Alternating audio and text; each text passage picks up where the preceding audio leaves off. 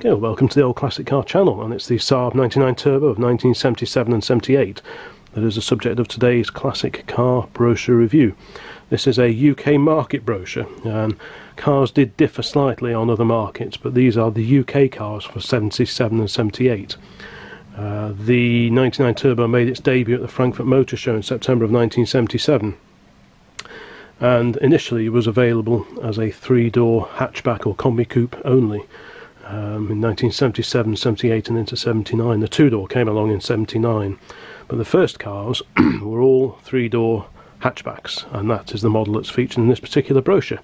And like I say, this is a UK market brochure for 1978, and on the cover we've got the very distinctive wheel design, the Inca alley wheel that was fitted to the 99 Turbos, and also later the three-door first generation 900 turbos.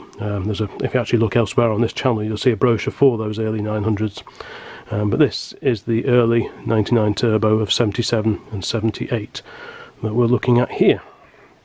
And if we go inside, we are presented firstly with a number of reviews from leading motor magazines of the time. For instance, Motor in England say, take the SAAB Turbo for instance. While its engine is one of the smoothest fours around in normally aspirated form, there is no doubt when you're behind the wheel that it is a 4, but when the turbo cuts in, the engine smooths out so much that it feels like a good 6. SAAB's idea being to take on 6-cylinder cars such as the 5 Series BMW, but benefit from a 4-cylinder's fuel economy, and the application of a turbo helped them achieve that. SAAB were really pretty much the first company to put a turbocharged car into mass production. Obviously BMW had a dabble with the 2002 Turbo, and Porsche with the 911, and Chevrolet with the Corvair long before that. So other people had applied turbochargers to road cars, but SAAB were the first to really do it on a mainstream model. And here we have a black three-door 99 Turbo heading through some very typically Scandinavian woodland, and because this is a UK market brochure, it's a three-door in black, because black was the only colour you could buy them in, a bit like the old Model T. Now while I'm on this page, I'm just going to dig out this other brochure here. This is a 1977 brochure, so the first brochure for the Swedish market. And if we open up the magazine, the brochure rather, on the first page, here we have a Cardinal Red car. One of the other colours that these were available in on other markets. So the UK had black cars. Some other markets you could buy them in Cardinal Red, which is a deep metallic red. The only 99 Turbos that were for sale in this country with this colour scheme were the 5 doors. In 1978 a small run of 5-door 99 Turbos were produced in Cardinal Red and were sold here, and that was this particular colour here. But the 3 doors, they were never sold here in that colour. But as this is in Swedish, it's not much use to me, but I just thought it was interesting to show the difference between the two markets in these illustrations. So I'll just pop that over there. And SAAB introduced it here. They mentioned the Frankfurt Motor Show and so on, and the fact that the car is designed very much as a performance car with the economy of a 4-cylinder engine. So let's keep going and see what we've got. Like I say, later on the 2-door 99 Turbo will be introduced to the UK market, but at this point in time you can only choose the 3-door Combi Coupe hatchback. And here we have the 4-cylinder engine with the Garrett T3 turbocharger nestled down there, fuel injection, Bosch K-Jetronic, and so on. And there's no shortage of fast cars, but hardly any are as safe in overtaking as the SAAB Turbo. A top speed of 195 km an hour, and from rest to 100 km in 8.9 seconds. These are impressive figures, although perhaps slightly theoretical. After all, we hardly ever use the power resources in this way, not even on the German Autobahn. The true strength of the SAAB Turbo is its acceleration and verve in the range of speeds between 60 and 160 km an hour, the range where overtaking is safer since it is quicker. The turbocharger begins to deliver extra power at engine speeds as low as 1500 RPM, and at 3000 RPM the torque is up to 24 kg/foot per metre, i.e. 45% higher than when the turbocharger is not in operation. Sparkling acceleration, front-wheel drive, and exceptional road holding, and lavish space and comfort as well. What else would you wish for perfect joy of driving? And again, you can see the 3-door. The 99 had already been made as the Combi Coupe in years before that, but the turbo version is shown here with the badging, the Inca alloys, the front air dam, headlamp wipers, and so on. Previously the most performance oriented Saab 99 was the 99 EMS, which had the fuel injection, but the turbo just moved everything on a step further and had the rear wing below the back window and so on. The turbo gauge looked a bit of an afterthought. That was mounted on top of the dashboard pod rather than actually within the dashboard. But yeah, a fine car, quite a quirky car, but an amazing bit of kit. And as Saab referred to actually in the text here, it was all about mid-range acceleration. It was a very torquey four-cylinder engine, and if you had the turbo spooled up, when you went to overtake things, there were a few cars that would keep up with it in the mid-range punch, so 30 to 50, 40 to 60. It would show a clean pair of wheels to most cars on the road. So even though 145 brake horsepower doesn't sound a great deal now, back in the day it was quite a punchy machine. Here we have the engine itself, the B series engine, 2 litre turbocharger. There we go, the T3. The Saab turbo has robbed sports car drivers of their exclusive right to fast cars with turbocharged engines. Turbocharged engines have traditionally been reserved for powering very fast and expensive sports cars, cars which were usually about outside the reach of the average motorist, but we have changed all that. The Saab Turbo is the first conventional family car to be powered by a turbocharged petrol engine developed along entirely new principles. It goes on to describe some of the history of the turbocharging and why they went down the turbocharging route as opposed to 6 cylinders or supercharging, etc. Let's keep going. And again, we have various charts and descriptions of the turbocharger, because this was sort of fairly new technology to most people at the time. Up until then, if you wanted a performance car, you'd probably nip along to your local BMW garage and order a 525i or a 528i or something like that. But Saab came along, and previously there'd been sort of a solid, reliable, well-made car, but not that dazzlingly exciting, I think it's fair to say. But when the turbo came along, everything changed and suddenly became a performance player. And here's an advert from back in the day, from 1978, and it's quite an eye-catching design, jet black. And again, a black 3-door turbo, the astonishing Saab Turbo, dramatically different in its all-black livery and packing an amazing turbocharged punch. Sumptuous comfort for 5, a luxurious array of standard extras, up to 52.9 cubic feet of colossal cargo hold. The safety, reliability and sheer good sense which are all hallmarks of the entire Saab range. So there you go, jet black, the 99 Turbo of 1978.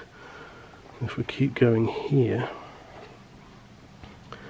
we'll see a cracking side view of the 3-door 99T with its three-spoke steering wheel, which again featured on the very first 900 turbos as well.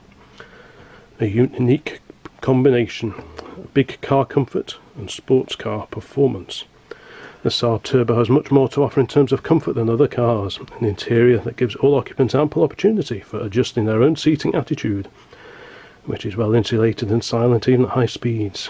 Front seats which are amongst the most comfortable available today, and with extra adjustment for the driver's seat. A back seat which is extra comfortable and broad, with an elbow room of no less than 153 centimetres. Add to this the sports car performance and a top speed of 195 km an hour, and you have a car which is unique and pace setting.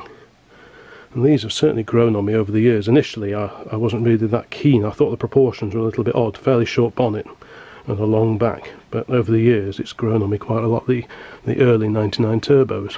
By comparison, these were the 2-door turbos. The cars were very popular in rallying back in the day, and these photos show Stig Blomqvist in a 2-door on various events. Lombard, it's probably the RAC Rally I'm guessing. Car number 2. So these show what the 99 Turbo was well suited for, i.e. endurance, rallying and so on. Got a slight tyre issue going on there. But yeah, the 99 Turbo was very popular in competition, front wheel drive, but loads of grunt, and you had to plan a little bit with the turbo spooling up. There was a bit of lag in these early turbocharged cars, but once you got the hang of it and had it spinning up ready before you actually needed it, you'd be off down the road like a scolded cat. So that was the 2-door turbo, just for comparison, and these are the 3-door, obviously.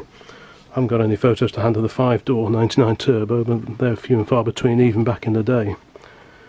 And here we have a bit more background information on the development of the 99.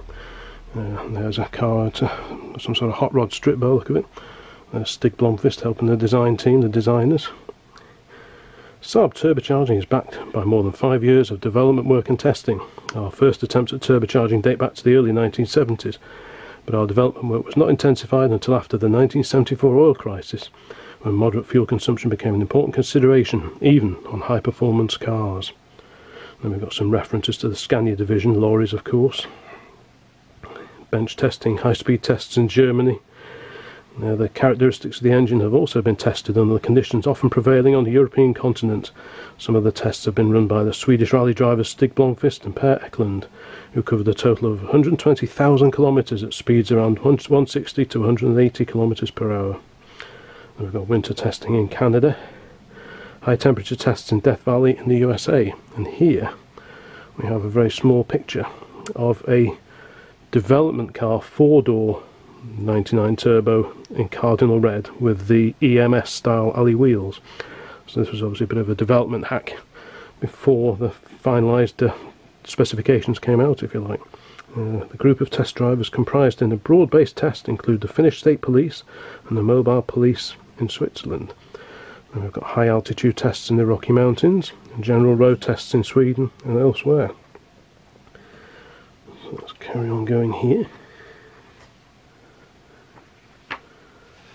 And then just a few more details of the safety, the seats, mirrors, brakes and so on. And then the technical spec of the SAAB Turbo for 1978. 4-cylinder liquid-cooled inline engine, overhead cam, longitudinally arranged in the engine compartment and integrated with a clutch, gearbox and differential.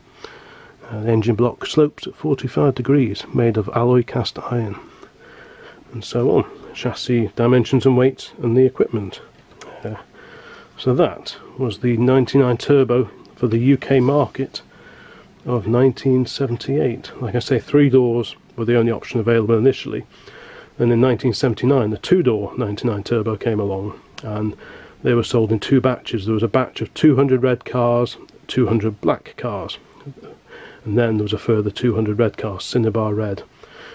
I believe other markets did have some other colour options. There was a green metallic and there was polar white, which was the colour of the very first car at the Frankfurt Motor Show. But the green and the white cars never came to the UK as new cars. It was only red or black, ultimately. And then it was obviously replaced by the 900 a couple of years later. The 99 Turbo in 2-door form was produced between 79 and 81, and then the 900 took over completely. In all, 10,699 turbos were produced, and they were all 4-speed, 4-cylinder cars, 8-valve turbo engines with the fuel injection. So, I hope that was of some interest. Quite a soft spot for the 99 turbos. One of the few cars that makes it onto my 70s possible car purchases list. So hopefully that was of interest. Like I say, these are the Rally 2 doors, just for comparison. The styling differences. These were a standard saloon shape, if you like, with a boot lid, and the hatchback Combi Coupe is this one here. So thanks for watching. Please also check out the video that I've already uploaded on the early first series 900 turbos, and if you're interested in all SAABs, there's a video about the 2-stroke van that I once found behind the SAAB dealership in Hazel Grove. So thanks for watching, and please subscribe, and there'll be more videos coming along like this very soon. Thank you.